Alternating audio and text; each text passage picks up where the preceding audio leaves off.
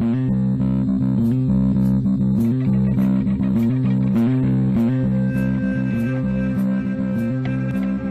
to Chris Sounds 10 Minutes or Less.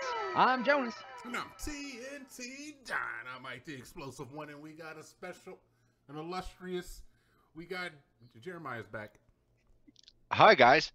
Day 4. We're all in the same clothes. Look at that. So, anyways, we're going to stick with money. Yeah, if we're just, this is the only shirt I own. This is my shirt. Oh, you own it? No. It's my shirt. That's the only my shirt. name on it. Yeah. So, I like it. So, anyways, all right, let's go with who is the most influential person that you've ever met? And if we don't have somebody you've met, we'll open it up to in general, like whether it's like videos you've watched or whatever.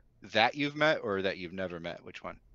You had sent me met, so we'll say either you've met in person or we can even open it up to like I've never met this person, but like I really follow this person's writings or like whatever. I don't know. What about you, Jonas? Kick us off. I don't like being put on the spot, man. But you do it to everybody else. Yeah. I mean, isn't that what the person who leads the conversation does? They put it all on everyone else, and then they come back later. Dude, I always pretend that I'm funny, but really I play off everybody else's words. I don't know how to be funny about myself, so I don't know. No, I'm joking. Let's see here. I'm really I really don't have a honestly. Go ahead. If I think about it, it's never anybody I've really met in person.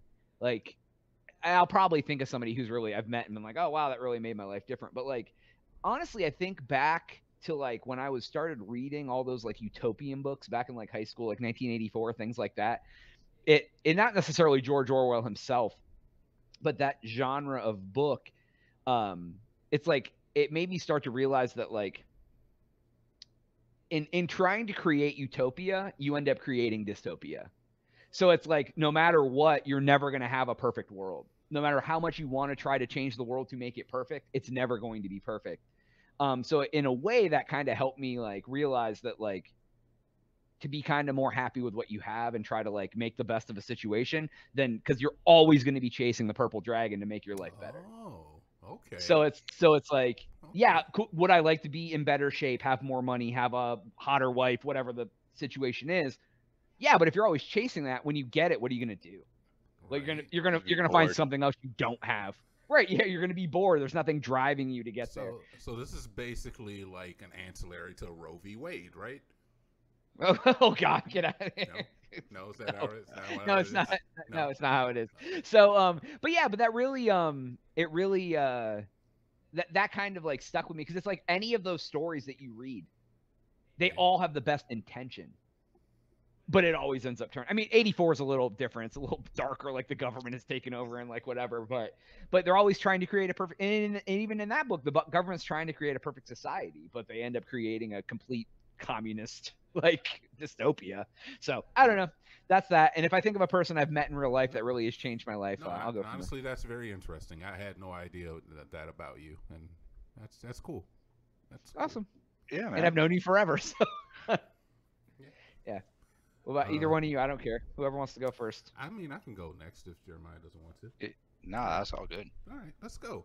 I have to go a similar route that Jonas went because honestly, I don't put too much regard. Like I don't have like a person who I would say is like my hero or like somebody I idolize. Mm-hmm. I don't have that type of person in my life. I guess if I had to say a person that changed my life for the better just by their presence, it'd probably be like what my stepfather.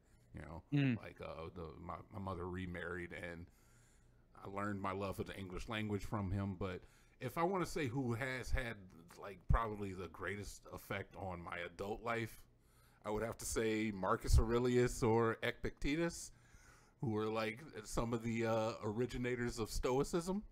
Didn't realize I had that in my heart until I started reading some of their works, and then I was like, yo, this is some spicy information. And I started doing more and more research, and I realized is that I've been living a certain lifestyle and thought that it was my own idea, and actually somebody had came up with it in ancient Greece. And I was like, oh, I guess I'm not a special snowflake. You're like, look at this new What's thing that? I created that's been existed for 500 years. Yeah. Is that dude that said that? Wait, it's not about what happens to you; it's how you react to what happens to you. Exactly. Yeah, yeah. Exactly. Mm-hmm. You can't control what happens in the world, but you can control your reaction to things in the world. Mm-hmm. So yeah, what's that saying? It's 90% about it's like 10% about what happens to you, 90% how you react to it, or something like there's some phrase like that. Yeah. Same ideas. But Mm-hmm. yeah, that's been one of the things that stuck with me over like the last, I don't know, 5 or 6 years now. But yeah, my stepfather probably had the bigger, had the brunt of it. He's definitely Right. the reason I am who I am today. But Epictetus, pour one out. I'd have to say if we look at people we know, that would probably be my grandma. But Okay. spell check caught me. I put never met, and so now I'm Oh. like scrambling for an answer, which is great. My grandma was awesome, right? She had believed in me no matter what I do, support me. So it was always kind of like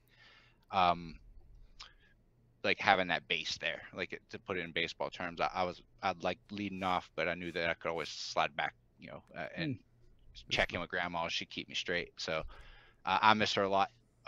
Someone I haven't met that's influenced me lately would probably be Wesley Willis.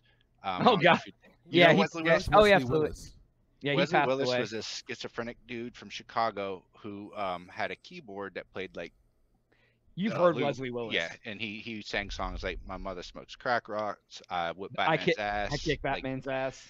Like he was just a weird dude, but he just did it. Like that he liked to make the music. He put out all kinds of songs. He would carry like a fanny pack around his neck with the CDs in it, and he'd be peddling the CDs all the time. So Black Weird Al. Kinda, yeah. Yeah, like he wasn't all there, but I don't mean that in a bad way. He just straight up wasn't, but he fucking did it. Like he would always say, "Rock over London, rock out Chicago." Yep, Polaroid. See what develops. But he was just, I don't know. To me, that's inspiring. That he was limited by a normal person's standard, and yet he's doing and did. Well, he's dead now, but he did what a lot of people try really hard to do. As far as being musicians, he went out and did it. It's unlike anything you've heard. Is it the way he did it that gets you, or is it the actual content of his music?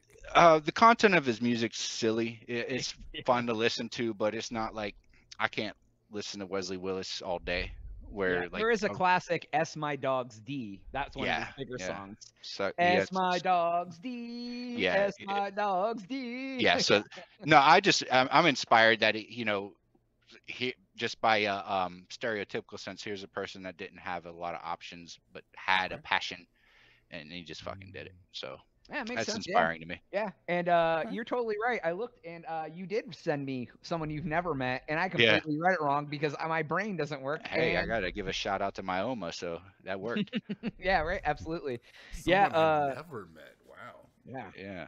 Like someone that you would has had an impact on you that you would want to meet, I guess. Yeah. I'd like to meet Epictetus or Marcus Aurelius. I did say that. Yeah. I'm trying to think, man. I'm lame. I don't have a hero. I don't have anybody that I can ever meet. I'm just like, man. So I'm lame, I guess. I would like to meet a billionaire and have a gun. Wow, you're gonna murder someone for their money? It's not like they are like Fortnite and drop everything. Recording just has $1 billion stopped. falls out of the ground. Send that motherfucker back to spawn. Taking all your shit. Taking all your shit.